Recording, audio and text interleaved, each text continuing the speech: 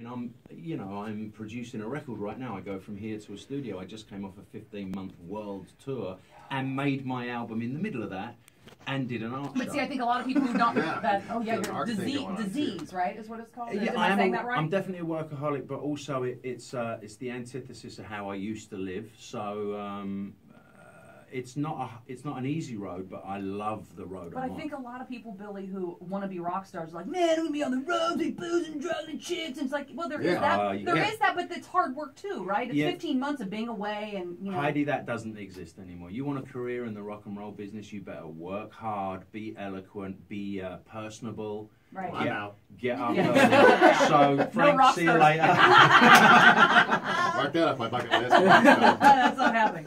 You're going to release your second solo album. It's out next Friday, on October 23rd, iTunes.com, Amazon.com, called God-Shaped Hole. Yeah, it's actually, there's a limited edition art pack. One of the things I really wanted to do, because I've got a fine art career now, is marry art and music. And so what I did, one of the songs, obviously, most people know, Ozzy sang on the record, is called Gods. And he inspired a piece of artwork. I painted it on canvas. It became the cover.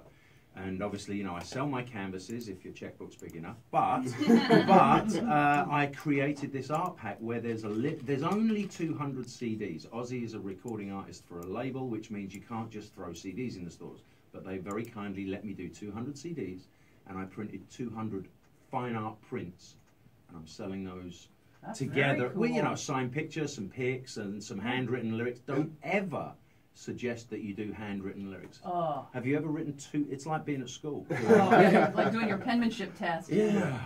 So they're available now. You can find them. Just Google me and you'll find it. And then the actual download album comes out next Friday. And who else helped you out with the album? You know, Navarro and Steve Stevens. I didn't want to do the whole, you know, obviously with the bands I'm in, my Rolodex is okay, but I didn't want to do this star-studded album.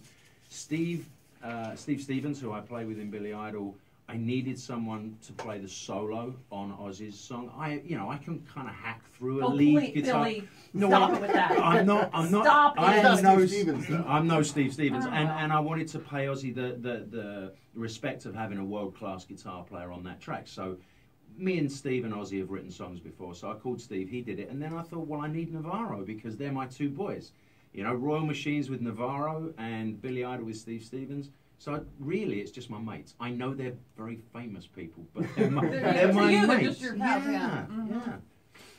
So let's get right to it. This is Stay or Go, and the band that wants to pursue their dreams like you have. It's Ernie D. is a Southern California-based singer-songwriter, delivering positive lyrics with upbeat instrumental mixing, various elements of acoustic and electric guitars, pianos, futuristic synthesizers. What is that? A futuristic synthesizer and popular radio-ready hooks. All right, this is what he knows what he needs. All right. With musical influences from hip-hop, rock, reggae, and pop, and he has created and captured his own style of feel-good music. Ernie D is his name, and he's on the phone with us. Hello, Ernie D. Hey, Heidi. Hey, Frank. Thanks for having me on. Say hello to Billy Morrison. Billy Morrison's here for you. How are you, Ernie? Thank you, Ernie. How long have you been doing the music thing?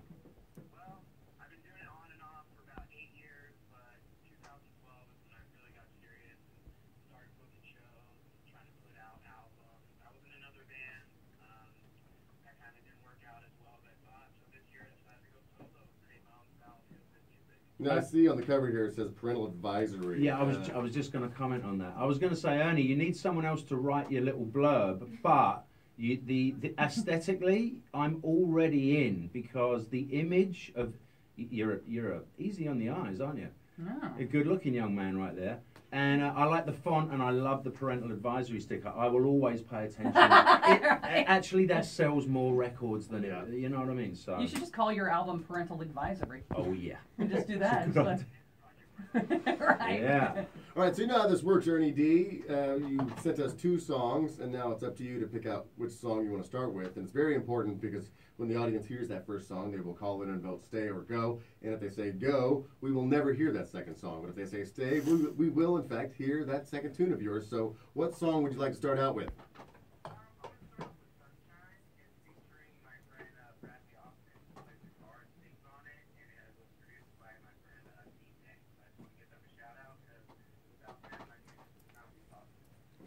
right. 1-800-955-KLOS is the number. Ernie D is his name. 1-800-955.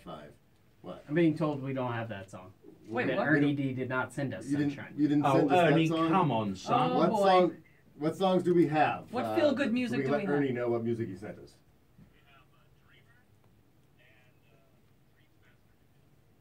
Well, I gave you guys Dreamer and Sunshine, but we can go with Dreamer if that's hard.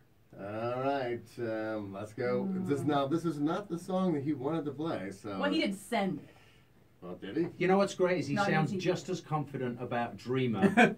He's like, okay, fine. Whatever. Fine, play Play Dreamer. that then. It's all good. All right, All right. Like it. here he is, Ernie D.